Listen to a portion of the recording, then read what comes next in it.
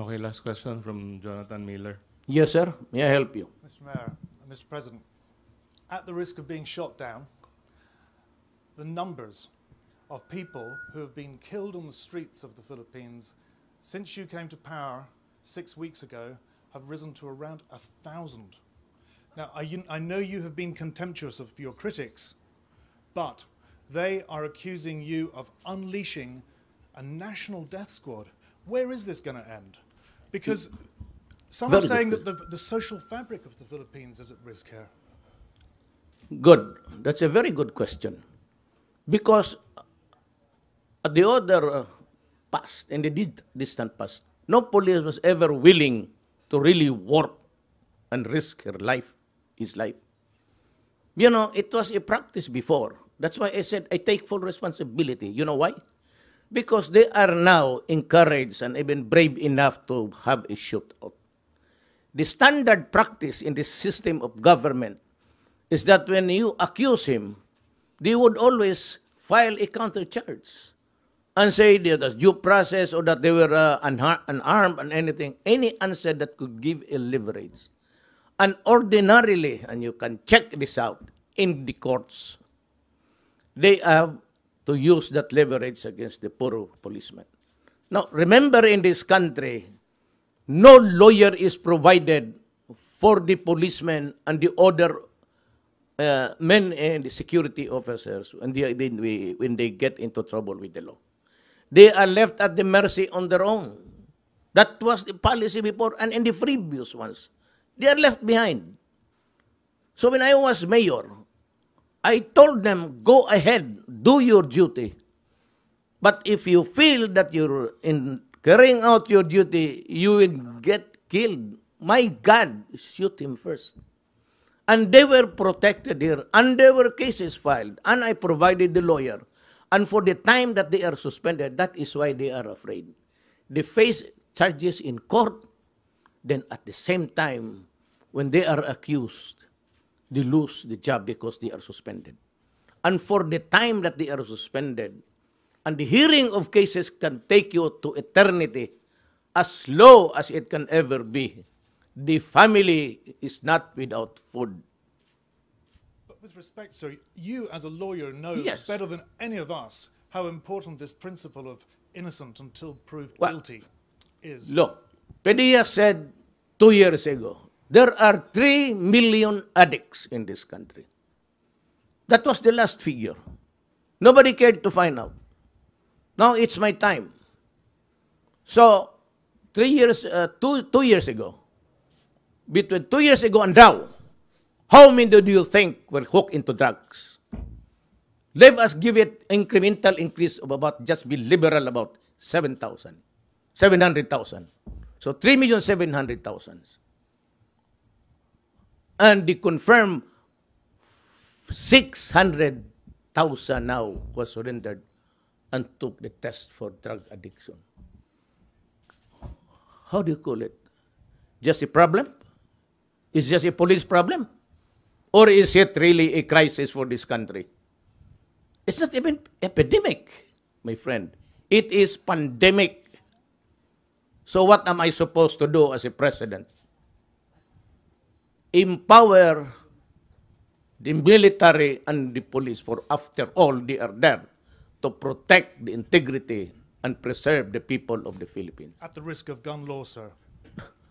It can happen. It happens in America. They're shooting the blacks there. It shows on TV. It shows on TV. What's the difference between America and the Philippines? Nothing.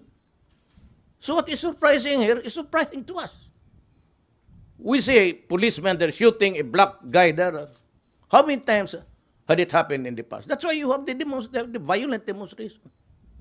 So, would it surprise you and me? Almost the same. 1 case only, 3 cases here. So what? It involves the same principle. Say, for every 1 black there dead, you have about 5 here. And so, does it make this world more livable because there is less killing? When you shoot a black there dead, what is that? Is that not appalling? when you bomb Syria and Iraq, and you kill communities, and you kill children and old people and hospital, what is it? And why is it that United States is not doing anything? I do not read anybody in that stupid body complaining about the stench there of that. Look at the iconic boy that was taken out from the rubble. And he was made to sit in the ambulance, and we saw it. So what's the difference? Life of a criminal, or maybe he was really rubbed out. We cannot discount it. But what do you think that Americans did to the black people there? Is that not rubbing out also? I say, well, it was just one community there, one state of America. Well, but you have there about 10. So what's the difference? Are we here for the counting or the basic principles of human rights? Almost the same. Okay. Thank you, sir. Sir, last question from Doris daw. Sir, yung balik tayo kay De Lima, yung sa sinabi niya, meron na po ba kayong mga nakalinya o meron na kayong kinakausap na mga to strengthen your case against her, na mga preso o warden who would testify against De Lima? And are you or are your agencies making efforts to track down the driver and to get him as a witness? No, I will not do that. She knows where the lover is, so leave her at that. What we have is the intercept, but the intercepts cannot be used in evidence. That's illegal. Meaning to say, you can do the intercept, but it cannot be allowed in evidence in court. But in this direct law here says that you cannot even try it. But that was the time when we were using landlines. It's now free. It's a free enterprise now with the advent of digital age. You can siphon any of the conversation. China is doing it. America is doing it. Great Britain is doing it. Everybody is doing it with the power to listen. They have the machines. There's a law. You cannot prevent them. But then, you cannot use it in court because it would not be acceptable. So if I just listen and say to you, and say, I cannot reveal it, you must remember that I signed an executive order without waiting for Congress, the right to information. And in that executive order, I allowed everybody to even to look at the diapers in Malacanang. You have now the access to all documents you need to know if there is corruption or not. And that is my desire to do away with corruption. Now, can I now go to court and file a case? No. That is not my job. My job is in the higher, the president shall do everything in his power to protect public interest. As president, I got this information being a privilege as a president, but I am not required to prove it in court. That is somebody else's business. Okay? So, that's one. The second is, I have every right now to tell you, because you were the one, the media, bugging me several times. We met in Cotabato, everywhere you were. Who is the next mayor, senator that you will reveal connected with drugs? I said, there is one. And I told you, wait, because I have to do something about this. First of all, you have to ask the permission from the country who provided it to just mention it without naming. But that country is really also mad at De Lima because she's involved in drugs. Every country is mad. Even China, they even execute people. Indonesia, Malaysia, they hang them. Philippines have been asking for the restoration of the death penalty. So, if I were a soldier, I'll give you a classic case. I am a soldier. I'm assigned Hulo, Basilan, fighting the Abu Sayyaf. I work very hard for this country. Then my salary is given to my wife. She sets up the house, send the school children. While I am fighting to preserve democracy in this country, he knows now, suddenly, that his daughter got raped. That his daughter got killed because of the drugs addict. Tell me now, because this is really what happened. If I were the lawyer, if I were the soldier, if I go back to see the child raped, my daughter raped, dead, stiff, dead, inside the coffin, and they said that he was raped by those people, what do you think I will do? I will ask the president permission. Mr. President, I have to kill these people. So why is it widespread? You know, when generals are involved already, when everybody, almost all of the policemen and in Region 4, there are 400 all in all, 100 in the same town. 600, 100 only in one town. How do you cope up? Policemen into drugs. And so that is why you see many policemen are also killed in police operations. Because he does not surround himself unless he's a drug lord. So, policemen are there. The Middle East guys, 3 million of our fellow human beings, they're Filipinos. One father is working in Qatar, the other is working in Saudi Arabia. They work their ass to death to send money, only to discover during one of the rare visits that they are allowed to realize that the son is already hooked in Shabu and is longer crazy. Does the lives of 10 criminals really matter to me? If I am the one facing the grief, would 100 lives of this idiot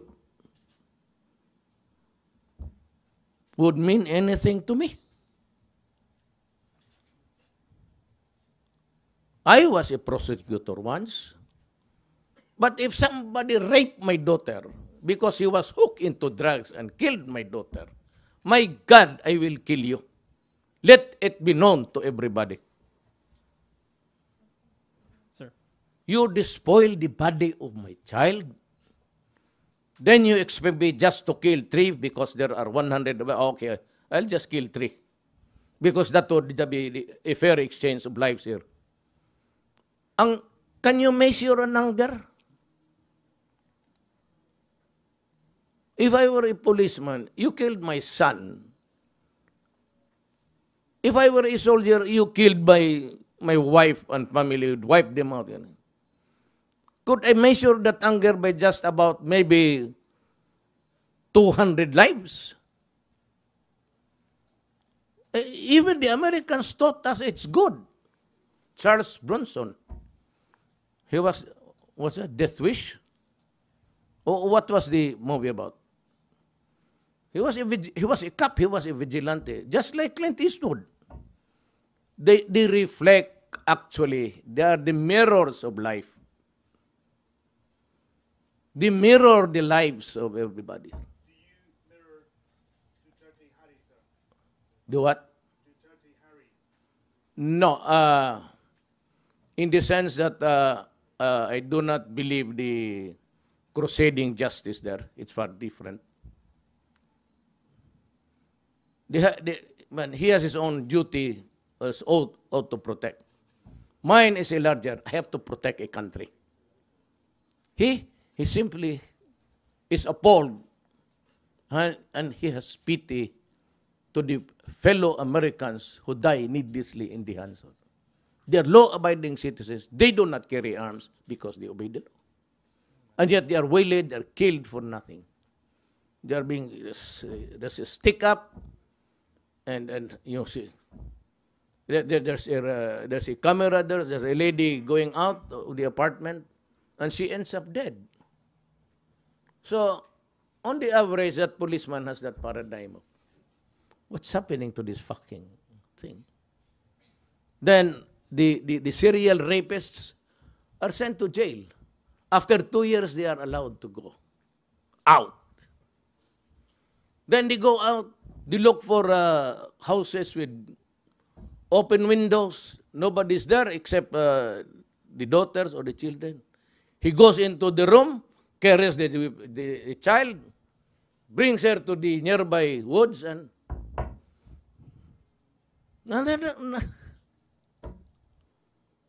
what is true there is true here. The mirror of life is portrayed before us. That's what I'm saying. If it's a change of my character, no. It is not an original trait. I have my faith to follow. I've been telling everybody, you cannot build a nation over the bones of your citizens. But with the crisis of 3 million, plus the 500 that are now addicted, what kind of mirror do you want to portray your anguish and anger? Let us be clear on that. But you might think, so what are you? My friend, I am a human being. I know how to get angry. I should know how I would get soft. I know how to pity. And I know how to have a rage in me. How do I react? It all depends. If it's my daughter, I'll kill you. If just an ordinary citizen, I'm privileged because what? Because my children and I, we are protected by the Presidential Security Command. Even my children are protected. But I wish I could go around just like other times when I was mayor. Everybody here, I drive a taxi. And I wait for the hold-upper to really do the hold-up to me. Why? Because if I kill him, then there's one less kidnapper or hold-upper in the city. I used to go around because I was really hunting for them. But I do not go out just because of killing people. About lives, my God. Syria, 6 years hence, suffered bombings and everything, and yet you hear this UN expert that Duterte is not doing enough. No, I'll ask you, when is enough enough? For a problem with 3 million addicts, and in our control and our custody, 600,000. What am I supposed to? Do I have the money? You know, these guys, they ask, like the United Nations, why are there no, what are you doing this? You know, the Philippines does not have that money, just like the United States and the EU. I came midstream. Remember that mid-year, the money was already gone. I am faced with this gargantuan problem of dealing with this. But the program is there. You cannot get out of that budget. It's yearly. So where do I get the money from this budget? They are all programmed. If you get some money out, then you rob Peter by paying Paul. You deprive this one department with their money. So because there is a need for that immediately. So you rob whatever is programmed for the people, you rob Peter to pay Paul. For you to build. Even in matter of space, I have ordered the military to provide the space.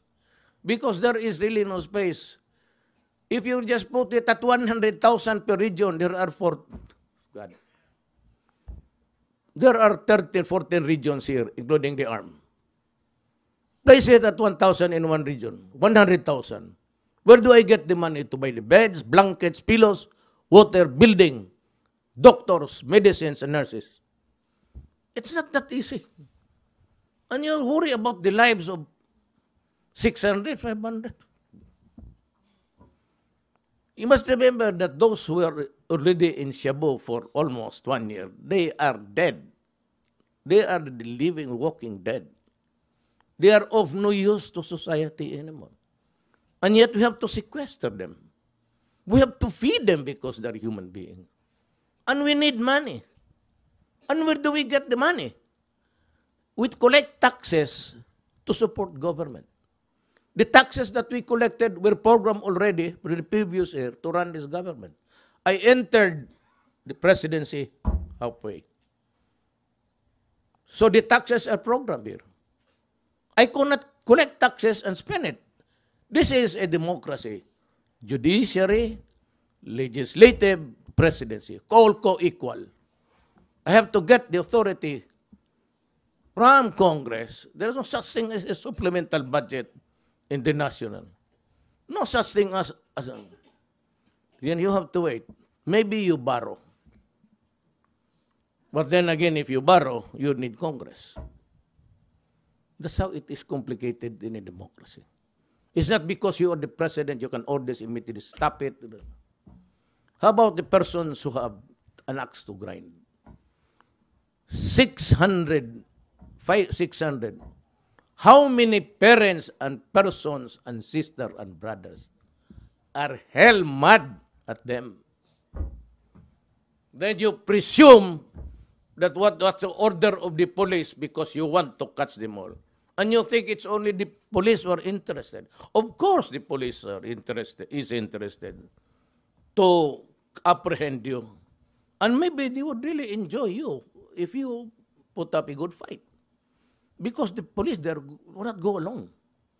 When they go there around to ask to arrest these people, they are already positioned. So when this guy, a poor guy, with this idiotic mind would pull out a gun, he's dead. And that is why I said, why is it that in every apprehension, no police? God, I said we are losing. I just lost one police today. Maybe another statistic. By tomorrow, I would be able to gauge. With the CAFGO, the paramilitary units got killed in confrontation with drugs. It is flooding the country. With the help of the PNP guys, the generals, it has spread to every nook and corner of my country. As a matter of fact, under other countries with this kind of pandemic, they would have declared martial law. That's why Thaksin, the premier of Thailand, in one day he killed 3,000, piled them up in the truck alive, until they all suffocated. The ones on the middle died because of suffocation, because they were placed there and were told to lie down so that they would not be able to jump out. But I see no outrage. Well, 3-4 days, maybe BBC, CNN, but after that, all is forgotten. Here, there was this child, in my city, I was still mayor. There was a reunion party in the family. The elder sister was carrying the newly born child. Here comes the brother, without them knowing what was happening to this.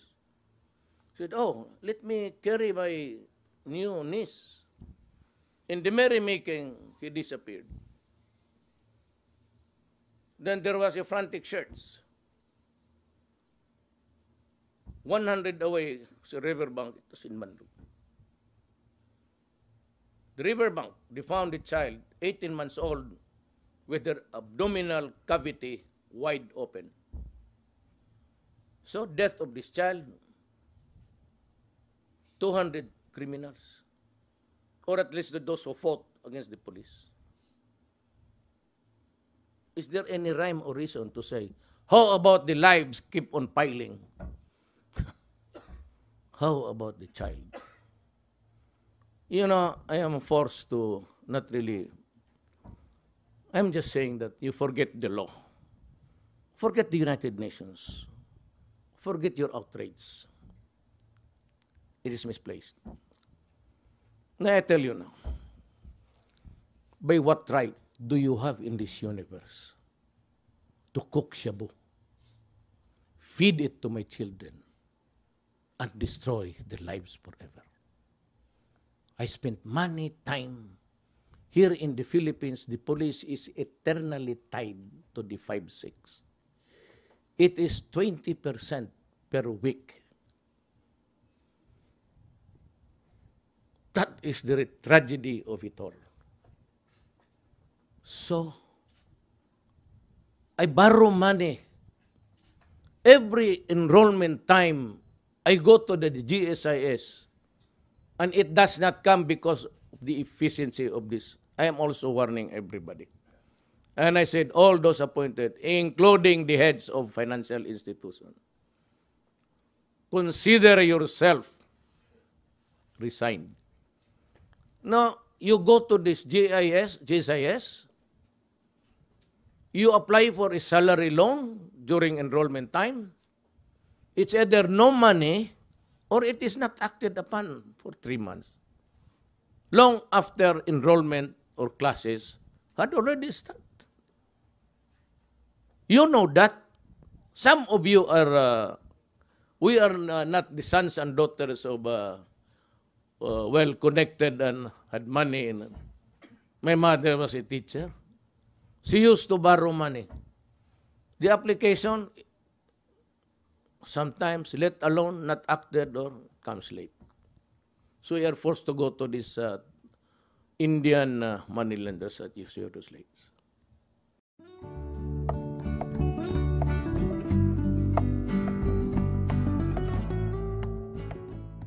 Remember, in this country, no lawyer is provided for the policemen and the other men and the security officers when they get into trouble with the law.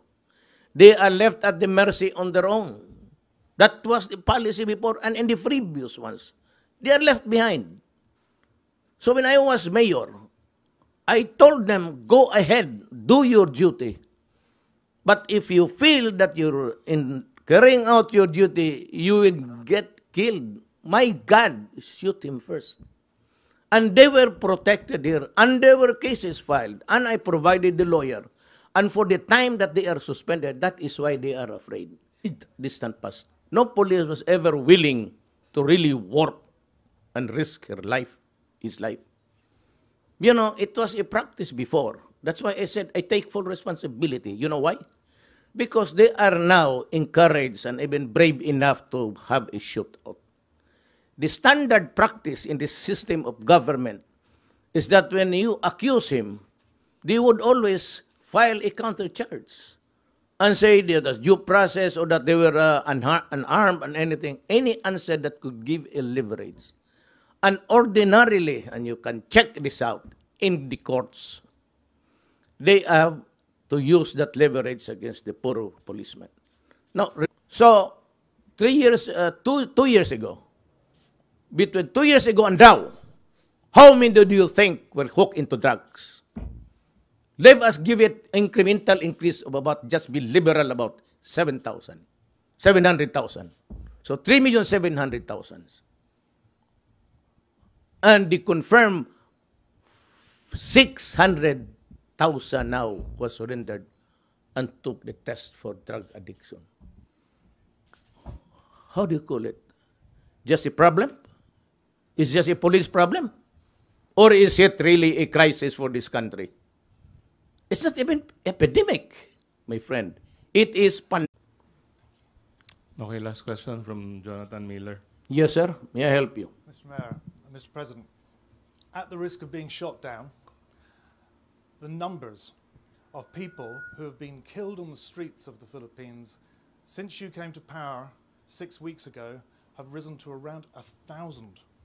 Now, I know you have been contemptuous of your critics, but they are accusing you of unleashing a national death squad. Where is this going to end? Because some are saying that the social fabric of the Philippines is at risk here. Good. That's a very good question. Because at the other past, and they face charges in court, then at the same time, when they are accused, they lose the job because they are suspended. And for the time that they are suspended, And the hearing of cases can take you to eternity, as low as it can ever be. The family is not without food. But with respect, sir, you as a lawyer know Yes. better than any of us how important this principle of innocent until proved Well, guilty is. Look, Padilla said 2 years ago, there are 3 million addicts in this country. That was the last figure. Nobody cared to find out. Now it's my time.